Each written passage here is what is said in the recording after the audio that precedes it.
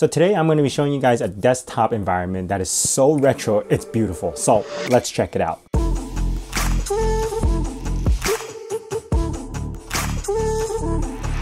Now this desktop environment is actually called Common Desktop Environment, and it's something you do have to compile, and I am using this off an Arch base. So I did compile everything through AUR and it works properly well. Now it doesn't install every application that it should come with or ship with, but it does give you the login manager and the desktop itself. At first glance, this looks like a really old desktop, something that you would get from an OS2 or IBM computer back in the day from like the 90s. And yes, it does show, like I have all the markings of how old it looks, but it's a modern day operating system. I have new programs like Firefox and everything else on here. So to check it out, the first thing you will be presented with is this help viewer. Now I would go down this help viewer because it does have a lot of information that you might need, like making icons and stuff like that. So go through this if you need. I'm still trying to figure out a lot of this stuff in this operating system, so I would have to like read that. Now you do get full access to a terminal. So here we are. Now I am going to install something called NeoFetch, and let's just install that real quick. All right, there we go. Since it's Arch based, I was able to install anything that I need that you could get from Arch Linux. So here I'm going to type in NeoFetch, and there we have it. This is Arch Linux 6.7 kernel. It's been up for 44 minutes. The window manager is called DTWM, and the terminal that I'm using is called DTTerm. And yeah, this is how it looks. Now, they don't have much settings into this operating system. Like I can't even set the network through a GUI. You have to do everything manually, along with audio and stuff like that. But I am going to go through some of the setups that they do have right here. So first off, we have color, and this allows you to change the color style of the menus up on top and also the look of everything. But we do have to restart the session when we do this, so I'm not going to be doing that much, but I am showing you that you can change the color style of the menus or the title bar. Next we have font. So this is the only way you could get like scaling, you could say. So if I wanted the font to be like much bigger so I could see it better and scale up everything, this is what I would use. You have your backdrop, which is our background that we're using right now, and they have a few selections here. And each desktop you can actually choose a different type of background, and you can see this is like such a retro style version of everything. But yeah, it is what it is for this. Keyboard, there's not much you can do. There's a click volume and auto repeat. I have no idea what a click volume is, but I know, or maybe it's repeating, I don't know. Anyway, it doesn't auto repeat, and that's the only options you have for keyboard. Mouse, you can set up your double click acceleration like your normal stuff on the regular mouse. But look at that, look how old school this icon is. And then you have beep to see if it makes beeps and stuff like that. Your screen, this is for your screensaver. So you can't even set the resolution on this desktop, but it does have a screensaver manager that you could actually go in and set up what you want. But this is like very retro style wallpapers back in like what, Windows 95 days. Remember these? So I'm going to cancel this. You have your Windows borders that you can change. Like say I want this to show contents while dragging. I'm going to hit OK. It's going to restart this real quick. And now when I move this around, it drags the window around instead of that border. And then you have your startup. Like, do you want to resume the session? Stuff like that. But yeah, that's about it as far as settings go. There's not much you can do. If I get out of this, and if I want to go into my application drawer, this is all I get as far as an application drawer. It's an actual menu with all the programs that I want. Now, I don't have all the programs installed. So say like if I go into system, these are default built into this as an icon. And you can see this favors Debian versus Arch. I just compiled it in Arch, but you should probably be using Debian because it already has like a link to Synaptic. So if I click it, it's just gonna say the program is missing. And if I go to VirtualBox, I don't have VirtualBox, it's gonna say that's missing as well. But for a program that I do have, like Kaja, it will open this up.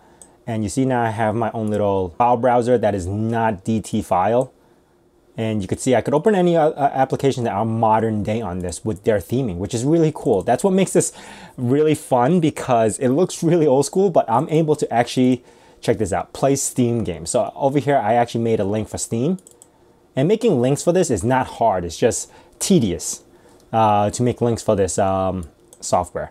But yeah, here I have Steam. I could pop in there, log in, and then I can actually play games off Steam like a modern day computer versus old school looking like computer. I think that's the best way to explain it. Now, while we're waiting for Steam to start up, you could see that there's this little indicator down here on the bottom This actually blinks as stuff happens. I actually don't know why this does this. While we wait for Steam to figure itself out, I'm gonna open another game that I did download called L Breakout.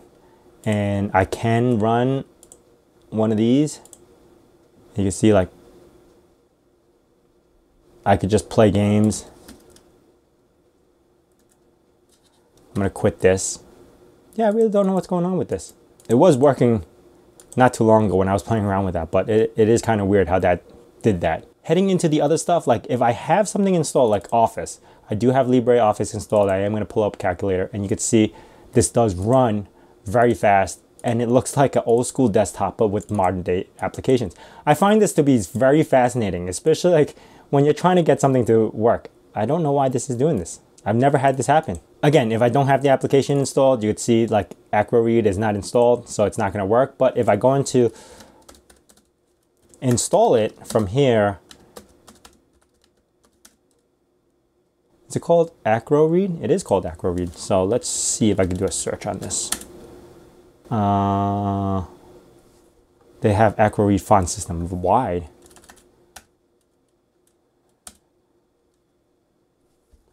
I don't know what it's called for AcroRead.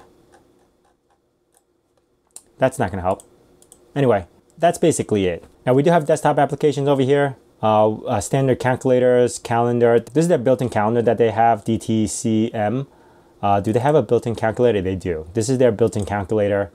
They have a few built-in applications that is pre-installed. Anything that's not built in, you will have to manually install. This is their file manager. Where is it? No, that's not their file manager. This is their file manager. And it looks very retro style. Like I could go into downloads. Okay, I think I officially broke Steam over here. I can go up, I go into other stuff, and this is their file manager on how it looks. If I want to run Steam, I could run it through this little icon that I made just so I could have shortcuts into their application manager. If you have cups installed, they do have a printer, default printer manager, but there's no printers found because they don't have cups installed.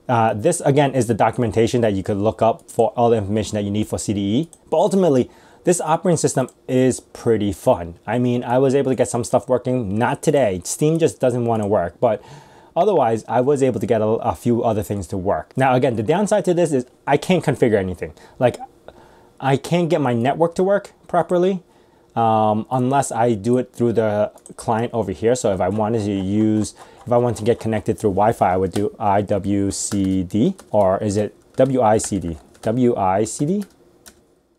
I don't remember what the application is called. So if I go over here, internet, no, not here. Actually, Firefox works perfectly fine too. I got that installed. And if I want to watch something off YouTube, I could just go to youtube.com. It's Novaspirit Tech. Loads right away. Shows my latest video, which is this Arch install video.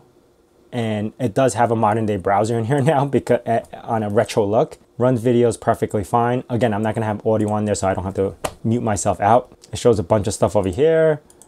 Like I just could get everything working, and it works really good. But since I don't have Chromium installed, if I do that, you see how it says it's missing Chromium browser?